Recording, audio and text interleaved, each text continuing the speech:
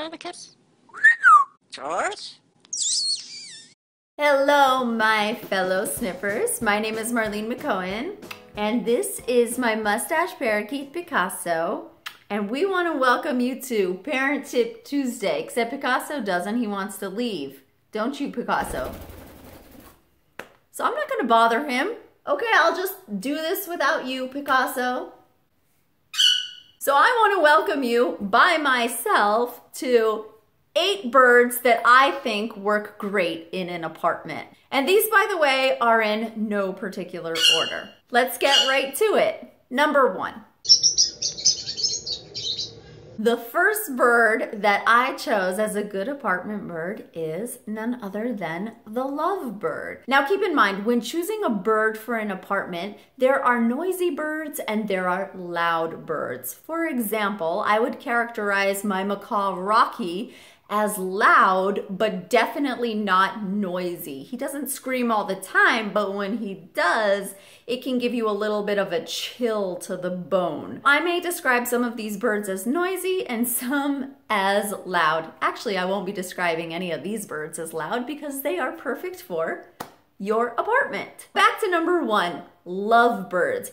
Lovebirds may be a tiny bit noisy. They like to have a little bit of chatter every now and then, but they are definitely not loud, making them great little birds for your apartment. Now, lovebirds are not great talkers. They may be able to do some noises like microwaves and doorbells and things like that. That doesn't mean that your bird never will talk, but generally, lovebirds are not known for their talking abilities. And although you should never buy a bird because you're expecting a bird to talk, a lovebird would definitely not be in that category if you are looking for a talking bird. But they are fun little busybodies with so much personality, and you would love the companionship of a lovebird.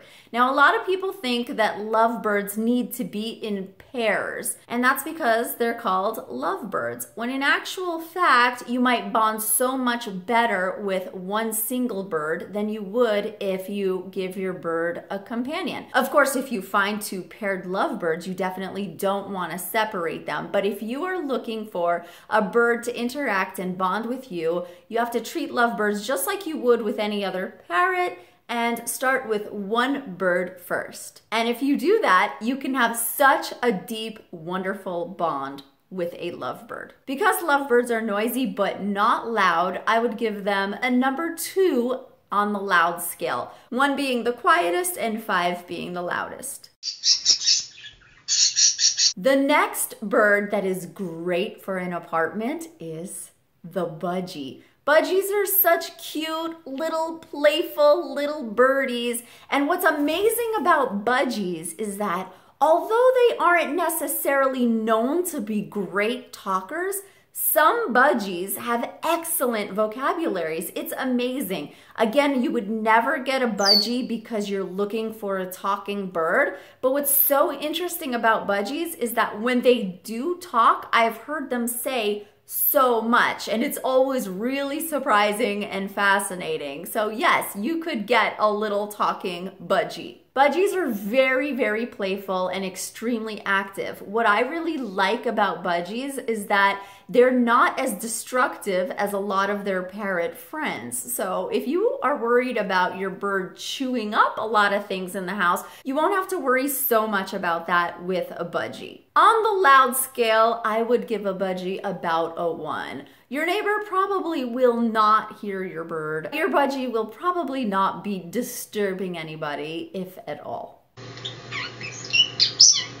The next bird that is great for an apartment is the parrotlet. The parrotlets are such little birds with such big personality. You cannot go wrong with this curious little bird. They may say some words or phrases, which is really, really cute. But again, these are not the kind of birds that you get because you're depending on your parrotlet to talk. One thing about them that's important to keep in mind though is that they're a lot more feisty than budgies. So if you have kids, it might be better to go with a budgie rather than a parrotlet, because a budgie in this case might be a lot easier for your kid to bond with. Every situation is different and every bird is different and every person is different. So if you have bonded to a specific bird, well, there's your answer. You don't need me to tell you. Parrotlets are amazing companions, and on a loud scale, I would give them about a 1. So if you are living in an apartment and looking for a bird, this is a really great bird to look into.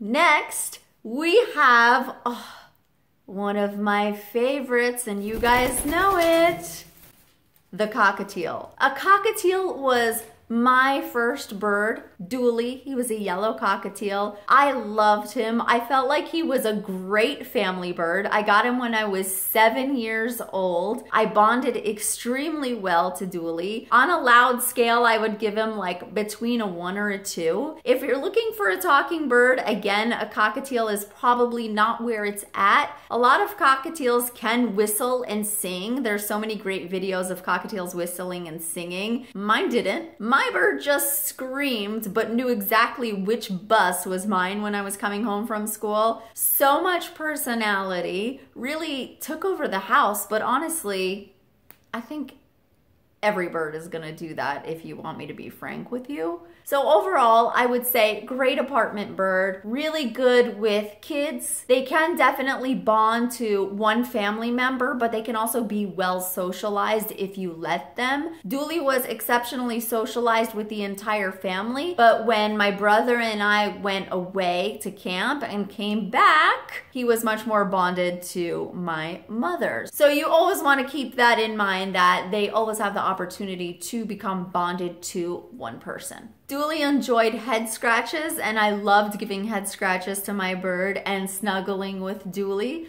So as you can see, I'm a little biased and I have a lot of passion for cockatiels, but all the birds that I previously mentioned are amazing birds too. Cockatiels are really popular. I would give them a loud scale of 1 to 2 because they will scream if need be, but not as loud as conures, which is our next bird of choice. Out of the conures, I went with the green cheek conure. They're smaller than a lot of their fellow conures and a lot less noisy. On the noise scale, I would give them about a 2. Maybe a 2+. A lot of people describe these green cheek conures as little clowns. They're extremely playful. They love to do little acrobatics. I enjoy conures. You know that my sister enjoys conures as well. Conures can be really good for children, especially if well socialized. Green cheek conures can learn some words, but again, I wouldn't depend on this specific conure for a great vocabulary. They're not exactly known for that. Also very important to know that green cheek conures can become one-person birds. If you have a family, you want to remember that and socialize your bird exceptionally well, which takes a constant effort because birds really do bond to one person very quickly. So you would have to be consciously active about engaging with your bird and every family member that wants to be involved with the bird. Conures are extremely affectionate and loving. They love head scratches and they love love and they love snuggling. Great apartment bird.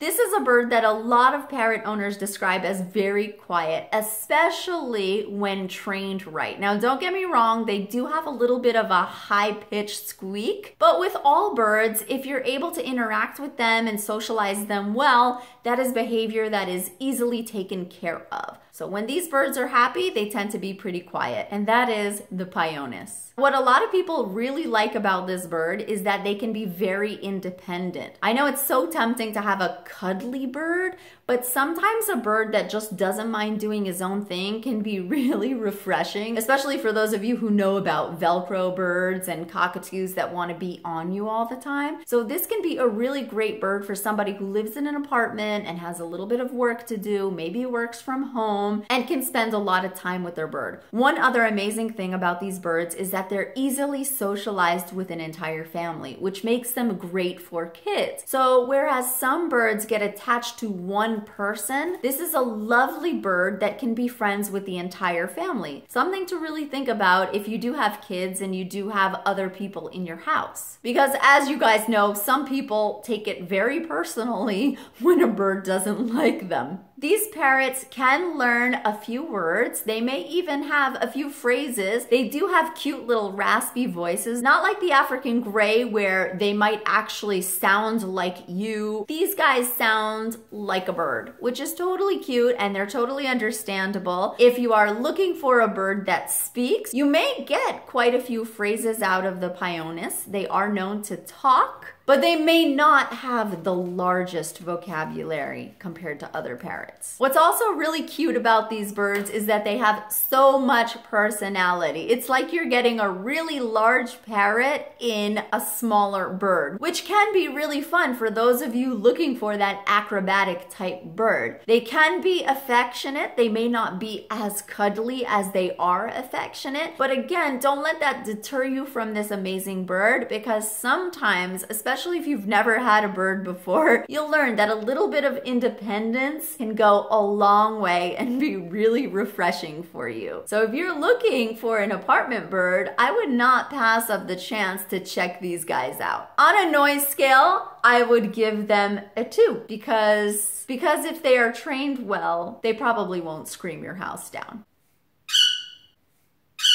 Now that brings us to another bird that I personally had in my apartment and I thought he was perfect. Unfortunately, he left, like legit, flew out of the room and downstairs, and then I had to help him as he begged me to let him into Jersey's house so that he could sleep next to her. So I did, even though I was in the middle of making this video. And that bird would be my mustache parakeet Picasso, which is very similar to the ringneck. So I think we can also include the ringneck in this category. Although mustache parakeets are much quieter than ringneck parakeets. Now my mustache parakeet Picasso, you guys see him, how chill he is. He rarely screams. I would consider him maybe a 2 or 3 on the noise scale. Okay, maybe like a 2-, because Picasso, when he screams, it can be loud, but honestly, he does not scream often. I mean, in all the hours and all the times that we've been making videos, you haven't even heard him say much at all. That's evidential that he would be a great apartment bird. He's not exactly the most cuddly bird. He doesn't enjoy head scratches and such. He does let me pet him in one direction on his feathers, and he does snuggle up with me. So I really enjoy Picasso, and I think he is a wonderful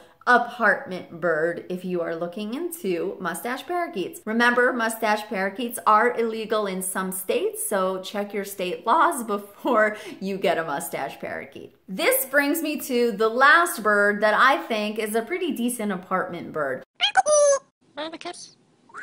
I thought I should include this parrot because not a lot of people include them on the apartment list, but I honestly think they may not be that bad because I also had an African gray in an apartment. I would describe African grays as probably a 3+, maybe a 3 on the noise scale out of a 5 because they're noisy, but they're not loud. Now, don't get me wrong. If they hear something loud, they can imitate it. So if you have a cockatoo and then you bring home an African gray, the African gray can learn cockatoo.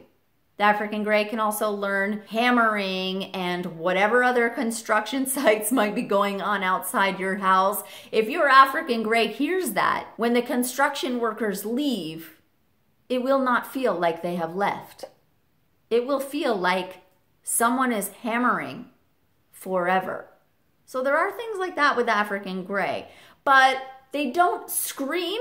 More so, they talk and chatter all day long. They do have a lot of quiet moments, but I enjoy the talking of an African gray. I always find it welcoming. I always find it funny. But if you need to have absolute peace and quiet in your house, if you're somebody that films or I don't know what else you could be doing that you need it quiet, an African gray is not for you because they do enjoy their little chatter time and practicing. So I love African grays. I'm keeping them on the list. For those of you that are wondering about larger parrots and which one might be good for apartment living. They're not cuddly birds, but they do cuddle. Some of them do cuddle. Cody, you've seen him cuddle up to me. It happens. George wasn't that type of bird. I definitely have had an African gray in an apartment and it was wonderful. It worked out great for me. So those are the 8 birds that I think work really well in an apartment. I went over a little bit which birds might also be good with kids. If you guys are interested specifically about which birds might be good with children, let me know in the comments and I will also make that video for you guys. I want to thank you guys for watching. Please subscribe, like, comment on this video. Don't forget to follow me on socials. My Instagram is at Marlene McCohen. I love when you guys visit me there and watch my story time. And of course, don't forget to get your jersey merch. It's doing so well, and Sniffers t-shirts, I'll put the link below. Jersey and her little donut, oh my god, it's like the cutest thing. So don't forget to check out the merch. Join Parrot Station on Facebook for any questions or any stories you want to tell about your birds. Remember everybody, be kind, don't bully, be good to your YouTubers, and thank you guys so much for joining in today. Please subscribe. I love you guys. Bye.